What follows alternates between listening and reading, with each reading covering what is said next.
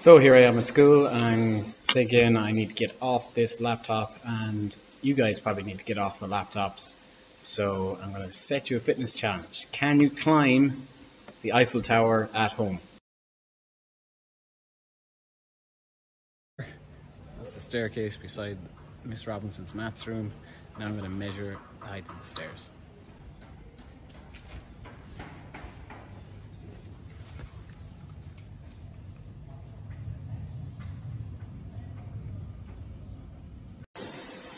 Okay, so hopefully you saw that on the ruler is 16.8 centimeters, so that's divided by 100, that's 0.168, and now I need to find out how tall the Eiffel Tower is. So I'm going to check how tall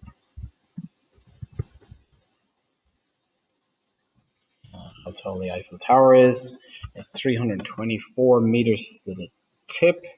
Okay, so let's climb to the tip. So 324 divided by the height of one of our steps. 3.168. Make sure they're in the same unit. They're both in meters. So I get, that's a lot of steps. 1,920, let's say 9 steps. And then divide it by, so I counted the steps. There's 20 in my flight of stairs. So how many flight of stairs do I have to do? Divided by 20. It means I have 96.42. So I'm going to round that up so I'm not cheating. I'm going to try and do 97 flights of stairs.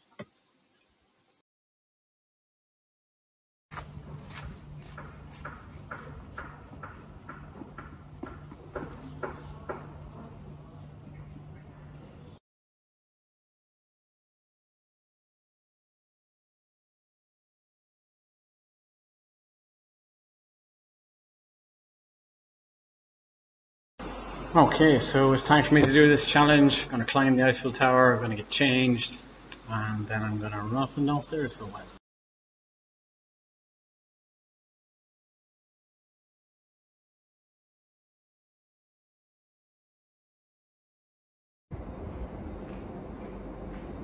Okay, so it's about 2:30 in the afternoon. I got my water, and I'm going to try and do the challenge.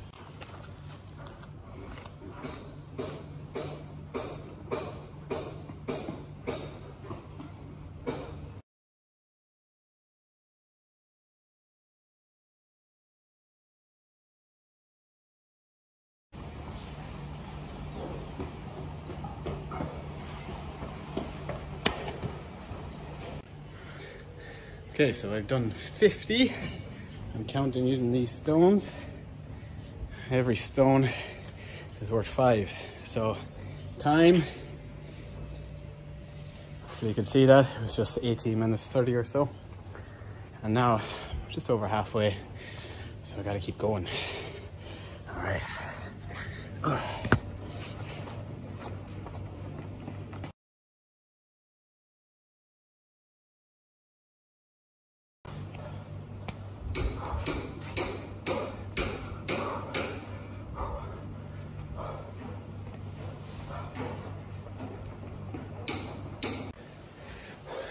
Just 10 left.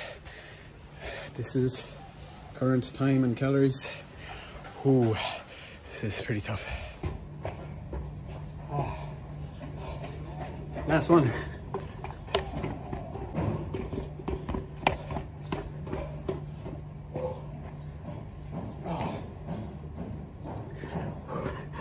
There it is done.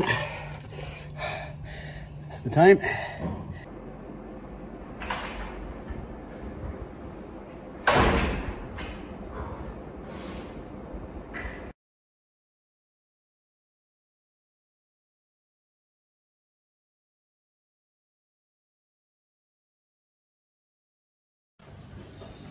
So I'm back at the stairs outside Miss Robinson's room for where I did my Eiffel Tower challenge yesterday.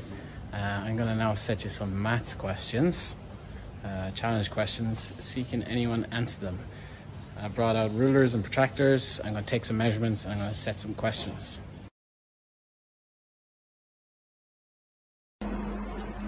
Okay, so it's time for some of the maths for this Eiffel Tower at home challenge.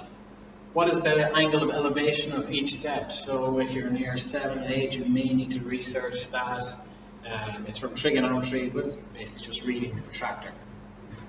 Part B then, what is the length of one shoe? So I've used shoes to measure some of this challenge, so you need to know the length of one shoe. You can criticize my accuracy later on.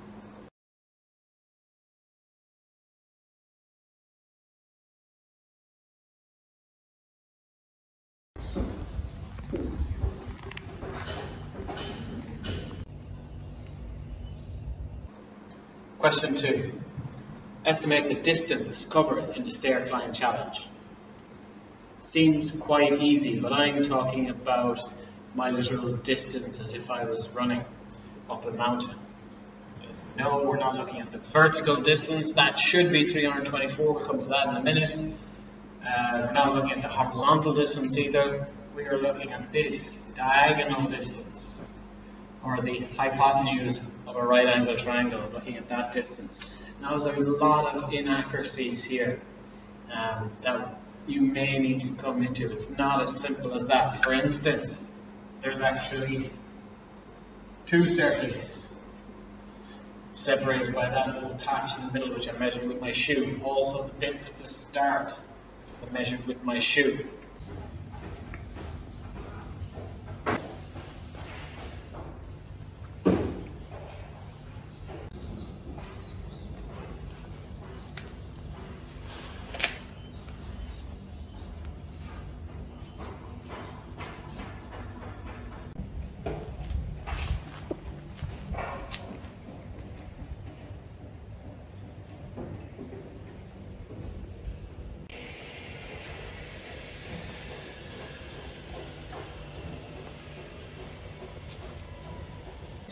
There's no right answer here, but there are going to be some close estimations using trigonometry. With right angles to triangles such as these, you're going to have to use some trigonometry to work out what my distance covered in the entire challenge was. Okay, so remember I did 100 of those flights of stairs, 20 steps in each.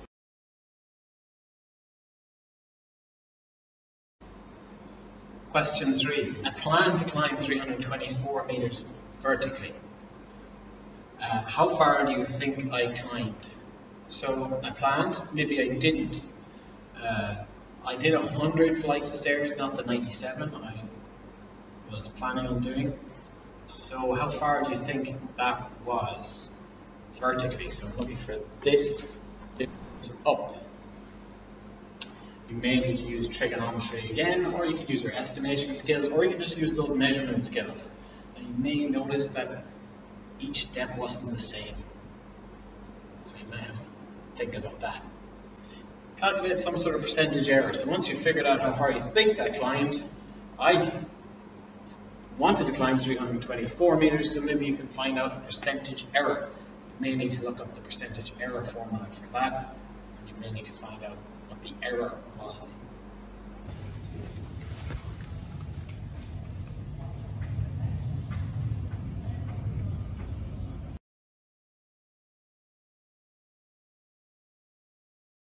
Question 4. What was my average speed and velocity? So my speed, well, you can break it up in a number of ways. You can talk about horizontal speed, vertical speed, or you just do overall speed diagonally. So that is up to you how you want to interpret that question. Simple speed, of course, is distance divided by time. So you have my time, so we're there. Make sure you convert it to the right unit. Perhaps you want to do kilometers per hour or meters per second. Up to you. It might be interesting to have a number of different representations of that speed.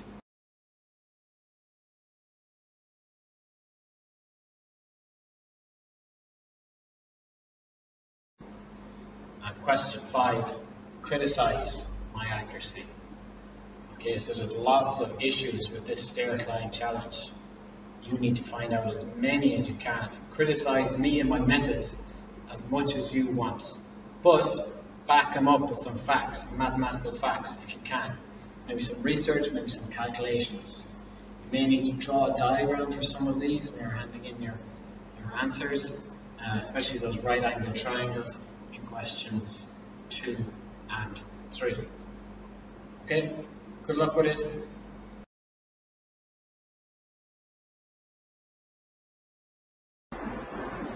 So you've got your 5 questions for the Eiffel Tower problem. There's another 5 at another stage, but we start off with these 5. Think about how you present your work when you present this. In maths, it's important that we logically lay out our work. If you have a point to make, back it up with calculations, diagrams, research, tables, graphs, something like that, and then discuss afterwards. For instance, there's no point in saying that something is very accurate or very inaccurate. They are not very precise mathematical terms. You could back things up with percentage errors and then make a statement after that. So that might be one way of going for those particular questions that ask you to discuss. For those older students, years 10, 11, 12, you guys will be doing IEs at some stage for a diploma program, and when you get to the end of year 12 and start of year 13. This is very similar to the kind of discussions you may need to have regarding limitations and accuracy issues of your models that you create. So you may create some sort of functional model, and you may have to delve into the accuracy issues. Perhaps more simplistic, my stair climb, but definitely some of the language you can use and some of the methods you use you can apply here. So you can try and figure out where you can look at those limitations of my work and of your work due to my lack of information I gave you. If you have any questions, more welcome to email me on any of this. Let's see who creates some interesting answers. Delve into it as much as you can, especially maybe if you're in the younger years and you haven't done trigonometry yet. Maybe you can research trigonometry. There's no reason why you wouldn't be able to do some of it or all of it. For instance, trigonometric ratios, sine, cos and tan, all those things you see on the calculator, you're going to get to them at some stage, so why not learn them a year early? You guys in year 9, 10, 11, 12, 13, you should be well familiar with trigonometric ratios at this stage and how to apply them in this particular problem.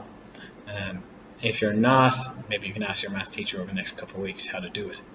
Okay, so good luck with this challenge, and hopefully we see some interesting and detailed answers to this problem.